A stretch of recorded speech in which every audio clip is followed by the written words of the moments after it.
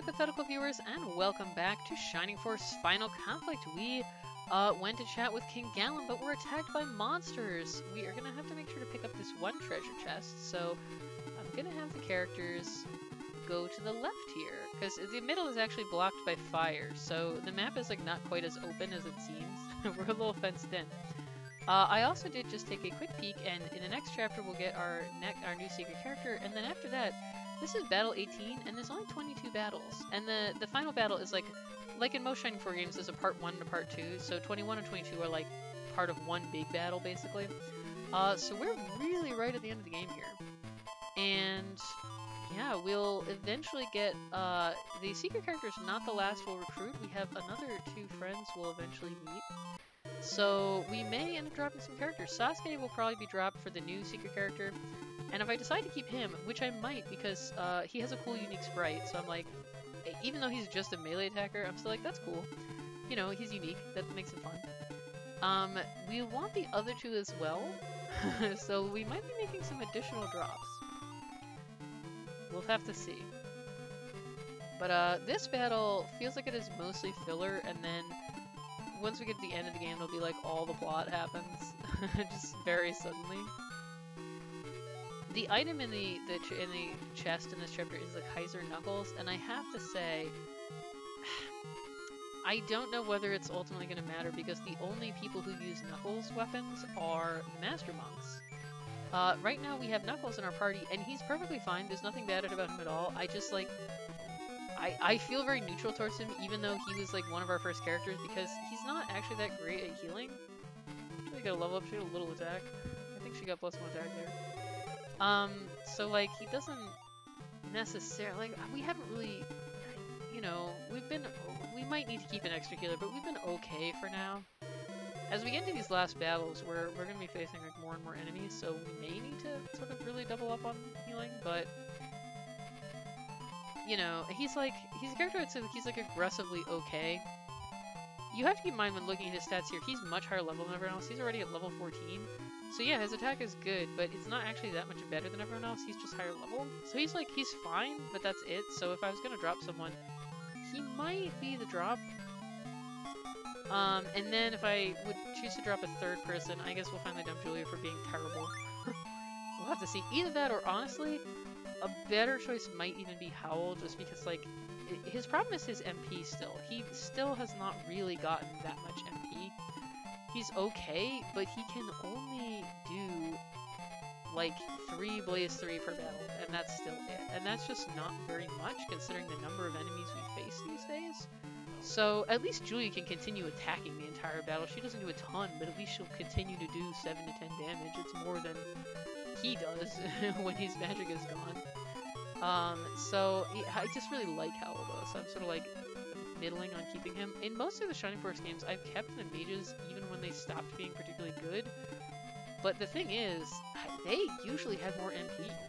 They were able to at least use spells a bit more frequently than that.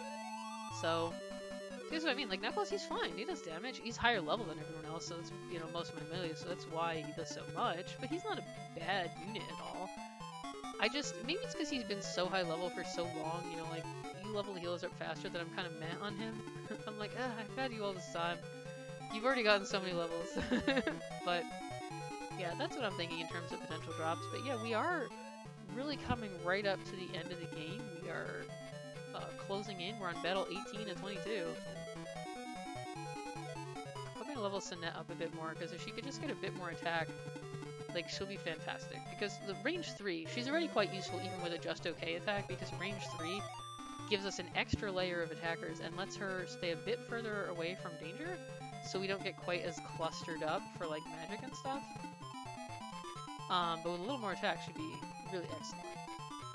So, I'm hoping we can get her to big levels. I think the next map has some, like, good level grinding opportunities, so it's possible. Maybe we'll do a little of that, just try and bump people up a little. Prepped for the finale. But, the finale definitely is approaching here. And the game, this game is kind of fascinating to me in terms of its story.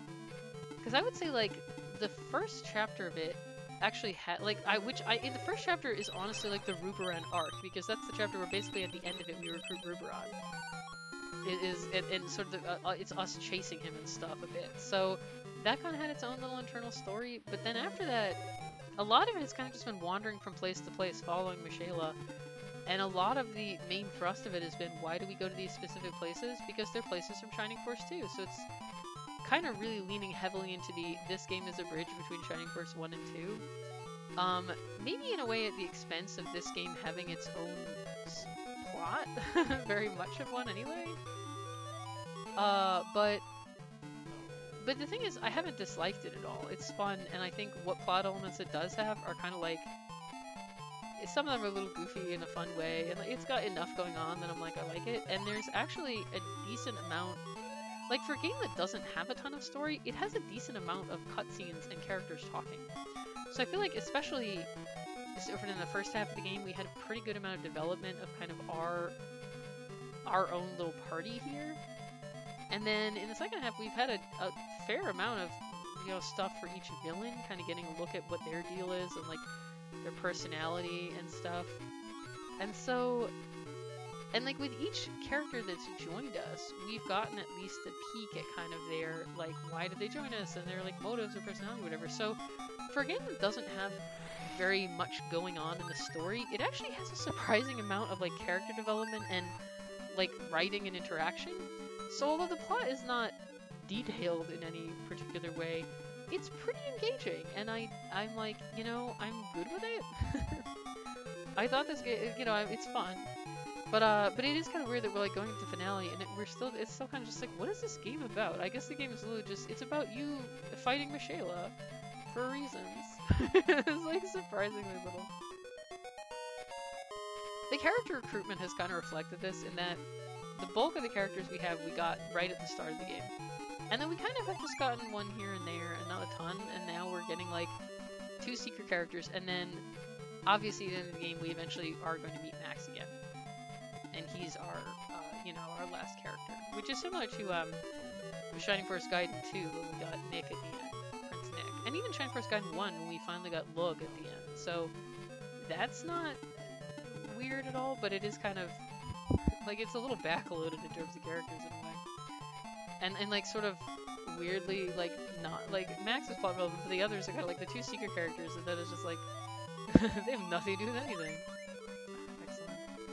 Oh, we're getting so much defense for Sonette, which is nice because she was so fragile for so long, but it's also like, A, you have the highest range of any of my characters, so you don't really need to be a tank, and B, I would prefer to have every single point of that in your attack. It's more important that you are able to kill stuff. But, you know, it is what it is. Howl really is kind of he actually, I would say, he's gonna die here, I guess, too. Oh well. Sorry, Howl, I'm not restarting just for you. Odds are you weren't gonna do a lot. Cannonites are pretty strong. They also have some extremely cool looking hats, I will say. They look fancy as hell. But, maybe I should, as much as I like it, maybe I should just, when we get the new characters, swap them out, because as much as I'm bitching about Julia, she is actually more useful than him, because he'll do damage 3 times in the battle, basically, and then nothing. Like, at least she's consistent. And she's more mobile. I guess I'll give his running ring to someone else. I could give it to Ruberan because he's by far, like, one of the best characters, so he's the most useful to have it. Or I could give it to, like, one of the characters who's maybe not quite as useful, but, you know, a little more mobility would make them more useful. Kiddo, like, it sort of works with his crazy mobility because he's flying, so we can get him wherever we want. Sonette, so she can kind of get into position easily to make range attacks. Who knows? There's options. All of them would be more useful than Howl. I hate to say it, but he's just not very good. Ruberan, you're ridiculous. Look at this guy. He's just like too good. Knuckles Speed Dragon, this Harpy Queen. I'm also, this will be the last episode for today because I'm actually starting to lose my voice a little. I have to say, I used to be able to do this kind of thing for like went several hours without losing my voice, and part of that was because pre-pandemic I played D&D every week, and I was the DM, so you know you're the one reading the description every time the characters go into a new location. You know, you're the one, you know, doing a lot of the, anytime they talk to an NPC, you're the NPC, so you talk a lot. You know, it's something you're doing every week, and I also sang in a choir every week, which I don't now. So my voice was like a lot more enduring. But now, after this long pandemic, in which sometimes I could go like a full week without talking to anyone, I feel like I have lost some vocal endurance. I gotta build it back up. Dang, these Archknights are strong. But yeah, this is gonna have to be the last one for today. But we're pretty close to the end, and I will say, after wrapping up Shining Force Conflict, Final Conflict, I really need to actually post some shit because I have both of the Gaiden games, and then I'll have this. Oh, Julia got some attack. Okay, well that's something. Maybe someday she'll be useful. Someday, maybe before the end of the game, maybe. Let's take a peek. Oh, that's an athlete. 46 attack. You know, it's. I mean, she's already catching up with Sasuke, and I think the Shuriken is a particularly good weapon. Like both the Thief and the Ninjas had weapons that were very expensive, but are actually quite good. So that does help them. Let's see, we're gonna have kind of a gap in the middle here, so let's not go too far ahead. Let's kind of regroup. Who is injured? Sonette's injured. So actually, since Knuckles is already there, and I want to save Cynthia's MP for when we have everyone injured and need Aura, let's have Knuckles see if everyone gets a chance. She's not in immediate danger.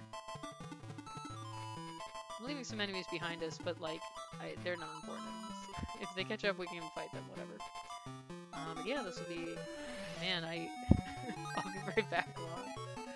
Loves it. I even have like descriptions for the episodes for YouTube and everything. I wrote up everything, and I meant to post them once I was back in my, you know, where I normally live. I was visiting my parents for a while, who have crappy internet, and so you could never upload a video there.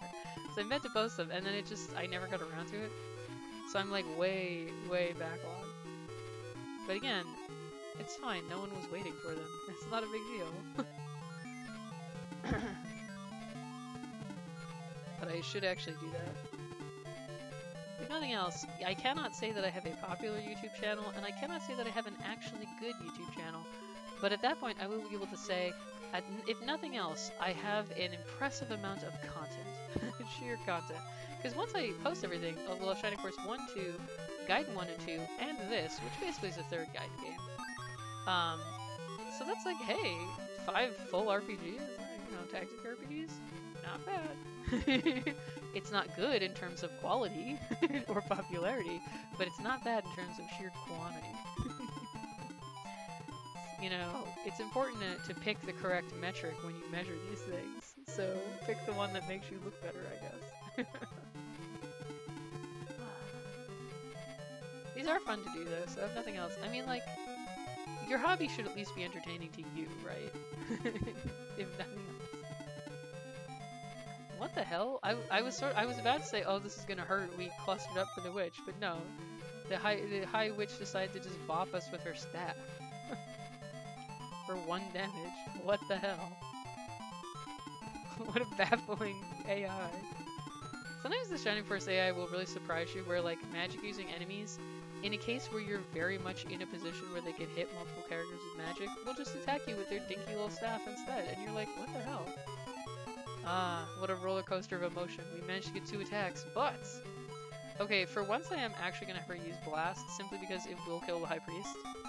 And she's not in a position to make a melee attack. And I want to kill the High Priest before he starts healing everyone. Well done, Cynthia. You are actually a very useful character.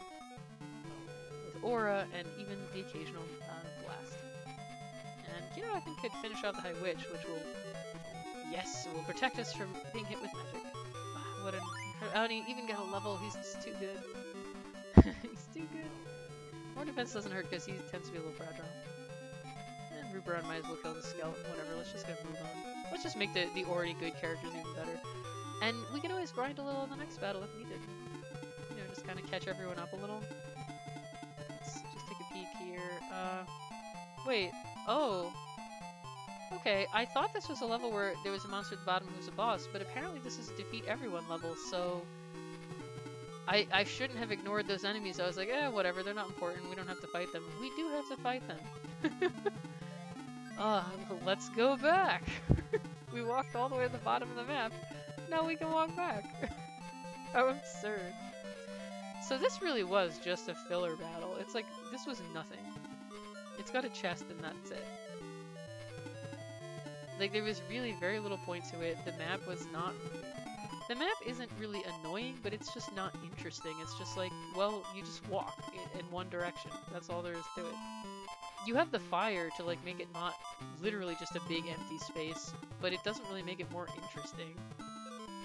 Hey, why did they, were they just like, we want to have 22 chapters, so we'll have to put an extra one? Like, why did they even have this? It appears to have no purpose. Yeah, I really don't know. Maybe it's like, you can level grind or something, but you can level grind in the next map, according to the thing I looked at. The one thing that's strange about the walkthrough, I'm, like, sort of, I looked at to figure out what the secret characters were and stuff, and just, like, you know, what chapter to look out for them. The parties they recommend, they really recommend that you use the dragon guy that you got, even though he's really crappy. It's possible that maybe if you carefully trained him up, he would eventually get less crappy, but I really don't think he would ever be even close to some of the other characters. Like, I'm just like, why would you bother? Maybe the author just thought he was very cool? I can sympathize with that. I totally use crappy characters just because they're cool, but...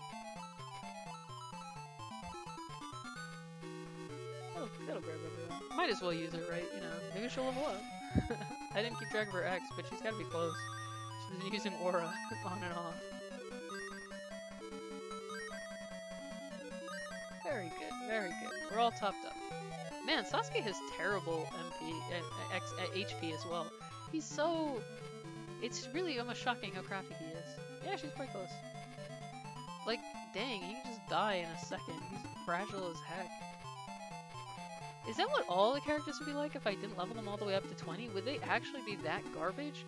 I guess the game will be a lot harder in that case, but dang, it would be like so hard that it would be annoying. Like, holy shit. That would actually suck. Sure, let's have Paige charge on in here and kill the golem. Why not? Woot! Excellent. Excellent. Nice big attack boost. Tanky and strong. Paige has turned out great. And Sinette. Ooh, maybe she can kill the brass gunner and maybe level up. We're getting a lot of dodges here. It wouldn't kill me to get another level. I will say, he's only level 7. Let's do it. I may do a little grinding just to bump Sinette up with the others. She was one of the last ones I managed to promote, so she was a little behind. But I do want to have her nice and strong because the range 3 is good. Oh, the king is back. He ran. I don't know where he went. There's not a door that he could have escaped through. He was hiding under the curtain. You have demonstrated great skill in your fighting technique. This is another sentence where you're like, this feels like it was like translated by an AI. It just feels very clunky. You have demonstrated great skill in your fighting technique. It's just awkward.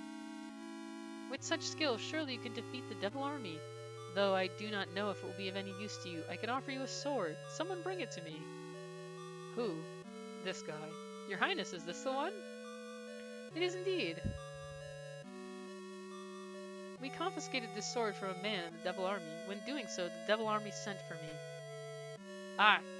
This is unmistakably Master Max's sword. Your Highness, has Master Max been through here? Oh, him? He certainly has. Oh, him? He certainly has. Excellent. Master Max has been here. Then this sword possesses the powers of light. It's a very important sword, so please accept it from His Highness.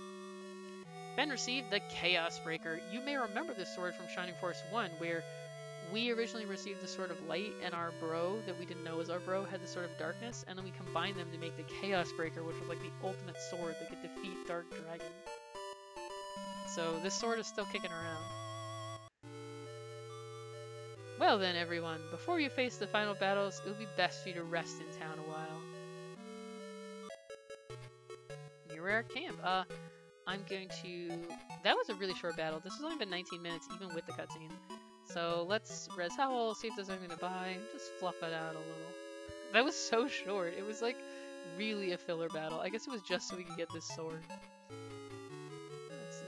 What does that mean? It's time to relight the embers. Okay, let's see if there's anything new since the last battle. Probably not. Oh, we are wrong. There is new stuff. Oh, the Valkyrie. We found one in a chest, and in previous games there's only been one per game. But here we can just buy it, so both of our paladins can have one, which is great. Critical sword, the great axe, the battle knuckles, still just the power stick, the great shot, and the dark shuriken. Holy shit! Between the last battle and this one, we got a massive jump in equipment. Okay, so let's start buying shit. Obviously, Ruberon gets one first, because he is the much more important character. I think we'll actually have enough for everyone to get everything, though. And we can always grind if we need more. We may as well give him a better weapon, because we're going to be using it for the next battle anyway, so... great shot. Sinette's gotta have a nice weapon. We're gonna need to make space for it. Actually, yeah, let me shuffle my items a little first, just to make room. Prepare to depart for battle. And I guess we won't need to buy a better sword for him. He's got, dang, because he's got the best sword. I don't know if we'll need like a backup, because I don't know if Max will need to use it at the end of the game. Obviously, we'll eventually need him. But, and let's have him give the counter sword. Honestly, let's give it to Julia in the hope that someday she'll be less shitty. Like, Kiddo doesn't really need the extra help, he's doing fine. Oh yeah, Sinette must have picked the power ring up at some point. Do you know what? I'm gonna have her keep it, because she is a little behind in terms of attack, and that will give her a very nice boost. And then, let's see... Yeah, the counter sword is a bit better, so with that... I want to point out that she's still not even close to being as good as Kiddo. But, like, she'll at least do decent damage. She'll be okay, I guess. She'll be tolerable. Okay, now we're gonna buy some more items. Gonna do this whole shopping trip on camera. Why the hell not? So we're gonna buy the great shot for Sinette. Yeah. And we already got that and that. We don't need the power stick because we actually already had one. And I think we must have picked some up. I don't know, maybe from a chest, but we basically already got that. Battle Knuckles, you know, why not? We'll give that to Knuckles. We already bought everyone a weapon last battle, and now we're buying more. Maybe I should have checked ahead in my guide and seen which shops upgrade to what, but I didn't know and just bought everything. A great axe. We may finally outcompete the heat axe, which we found in a chest and Paige has had for a while. But we have finally found something that I think will be better. We're gonna need one Valkyrie. We've already got one, but this will replace the Power Spear. One moment, I sneeze. Oh my gosh, that was intense. Sorry. I flipped up the microphone, but I probably should have just paused. That was louder than I thought it would be. Every LP, every single one I've recorded, there has been like sneezing or other stuff. I'm like, I have terrible allergies. Even with allergy medication, I'm still like constantly. It's a problem. So I guess we'll just buy this for Kiddo. I don't think we'll need, because the counter sword I think is like a special item that lets you do counter attacks. No, not use. Let's equip. I just want to check. Yeah, so this is like a 7-point advantage. And then let's compare that to... Actually, this is only a 4-point advantage, so you know what I will do? I'm going to give him the counter sword. I know that that might seem counterintuitive, but, because you might think like, well, give the best weapon to the strongest person. Oh right, the Kaiser Knuckles may even be better than these ones, so we may have bought those for nothing, jeez. But, Kiddo's attack is so high that he'll be fine regardless, you know? And the counter sword has a special, I think it has like a special effect probably that makes you more likely to counterattack, so that'll be useful for him. And we'll sell off the brass knuckles when we get around to it. Meanwhile, Julia has like a really crappy attack, and so giving her the edge of the critical sword, like even those extra 3 points will help her actually do damage that can be useful and like have a meaningful effect. Whereas he's already like, even with just the old broadsword, his attack is 77, and the counter sword, like, it's more than enough. That little bit of extra attack, that, like, the extra 3 points that the, like, critical sword will give, is not gonna matter that much for him. He's already destroying everything anyway. Whereas for Julia, it could be the difference between her being perpetually mediocre and actually tolerable, and then he can benefit from and the extra critical hits won't kill her either. So, they could kill some enemies. Yeah, the Kaiser Knuckles are already better. Oh, fuck. I should have checked. I didn't realize there were a cursed item. Okay, well, it's fine. We'll cure him.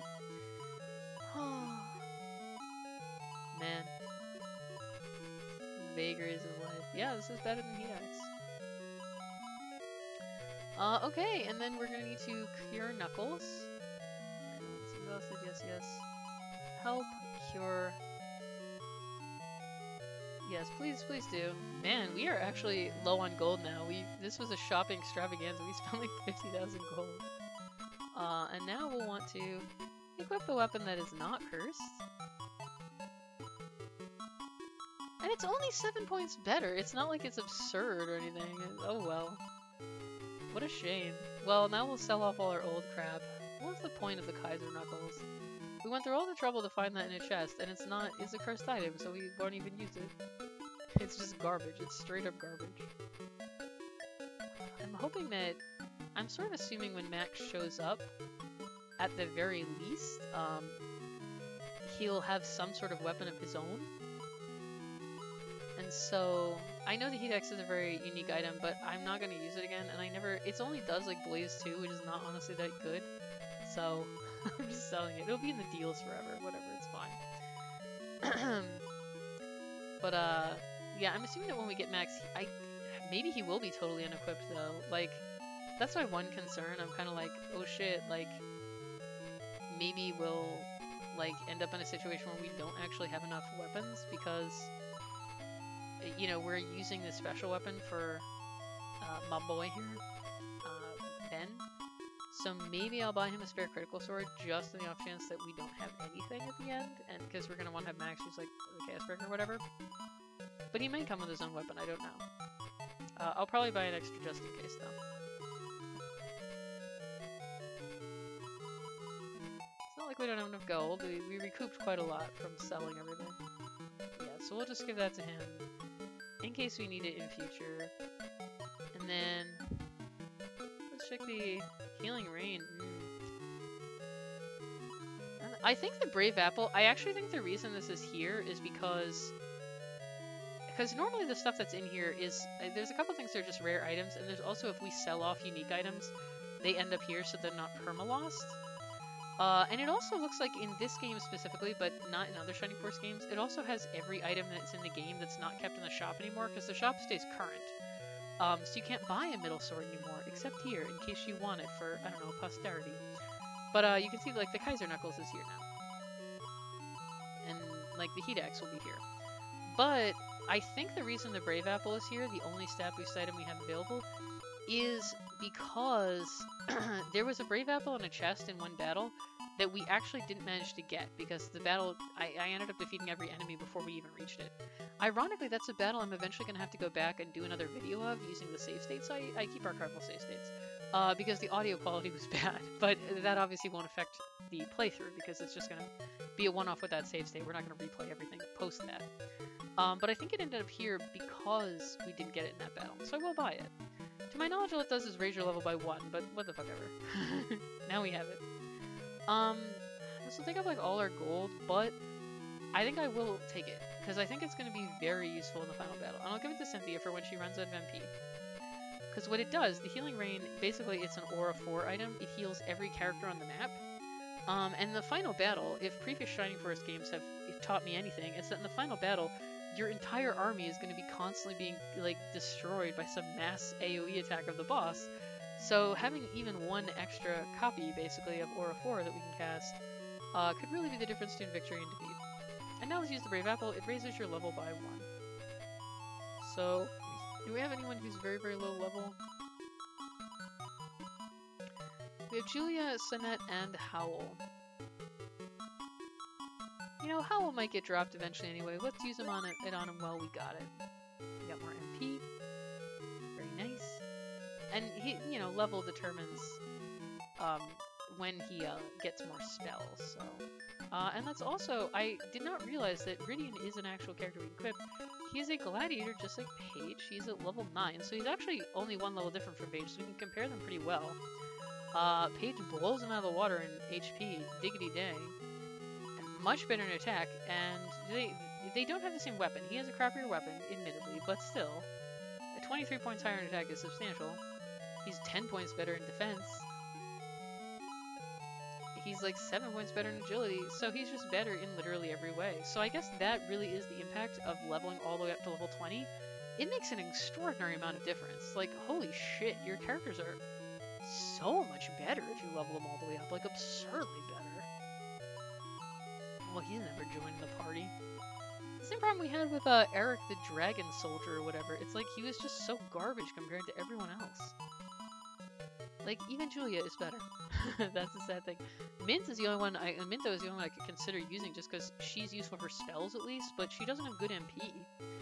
And Morton the Monk too, you'd think, for the spells, but he has 18 MP and that's it. He's just not... he can't contribute a lot. And I guess let's go check out the battle. Yeah. Do the cutscene. According to King Galam, evil powers gather ahead of here at Ground Seal. Master Max is captive in the ancient tower, opposite the Rocky Mountains over there. Then I'm worried about Master Max. We must make haste. Uh-oh. Whenever the screen gets dark, a villain has appeared. Ah, what a simply magnificent view. First, I'd recommend that you think carefully before you do anything. Wouldn't you agree? That voice, it's Michaela. And also her face portrait. That's the other way we could tell. We were praised as the shining force in Galam, and it would seem that our reputation precedes us. What the, would it? Because I want to point out, Michaela already knew who we were, and already knew we were the shining force, so I don't know if it's a matter of our reputation preceding us. It's more like it preceded us into Galam in the first place. She's known since Max beat her in, like, the first game who we are. We've made it this far, but let's see what awaits us at this prairie. Is this a prairie? It's sort of hard to tell what, like, biome the areas are on these outdoor maps, because they're kind of all using the same tile set. I would not have guessed prairie. I would have guessed, like, a plains or a meadow. I don't know what the difference is between a prairie and a plains, anyway. I'm not an expert. There are a great number of strange orbs on the prairie. What could their purpose be? They're probably bombs. Oh ho ho, you do well to recognize their powers. Our enemy on the prairie is just one of Michaela's dolls. This is doubtless another trap set by Michaela, no different than before. Be careful, Ben. It's great when the game is like, yeah, it's no different than before. It's just like the game telling you it's not interesting. But it actually probably will be, because you'll also recognize this map from Shining Force 2, and in fact we fought multiple battles on this map, because we fought one at the start of the game when we were initially going to Galam, then we fought another one when we left Galam, and then finally we fought one at the end of the game when we had to return to Ground Seal. So this was a well-used map, and now we'll use it again. Man, yeah, it's got a ton of shit on it. This is Ground Seal Tower. It looks a little different than the original game where it was like a little bigger and grander. And this is the doll that we're going to fight with Bolt 2. We've got Dark Shamans or a 3 in Blaster, so they can really heal a lot now. So we'll have to really take them out. The Lesser Demons with Bolt 1. These Mystery Spheres, which I don't seem able to click on. So I guess they're not a character that we can interact with. There's some sort of environmental feature. I'm assuming they're going to cast magic or blow up or something, as per usual. We got the Skull Warrior still with a counter sword. Some High Priests. More stuff over here. Yeah, so most of the enemies on this map can cast magic. This is like a wizard battle. It's probably be quite tough because of that. Like, yeah, the wizards do a lot of damage. More so than the melee enemies. Because magic ignores our defenses. And what is this weird little spot? I'm not really sure, because in the original, the map is slightly different in the original game, because in the original game we exited from Ground Seal, and so it was more like just this part. But I guess that's because it's like, oh, time passed between then and now. We will be finding a secret character here. I believe they're in like one of the grass patches. It's sort of towards the top. So we'll check on that, and we'll probably actually egress and add them to the party so we can check them out, because we don't have them for very many battles. This is going to be map 19 of 22, so you can only use them in like 4 battles anyway, max. So we may as well grab them. Yeah, and then I might actually do a little up grinding on this map and just kind of catch everyone up a bit. So, thank you for watching, hypothetical viewers. In this chapter, we rescued King Galam from some random monsters, and now we are hurrying on to reach Ground Seal and stop the Dark Soul and various devils from being resurrected. But in order to do that, we gotta fight our way through this army of wizards. So look forward to that on the next episode of Shining Force Final Conflict.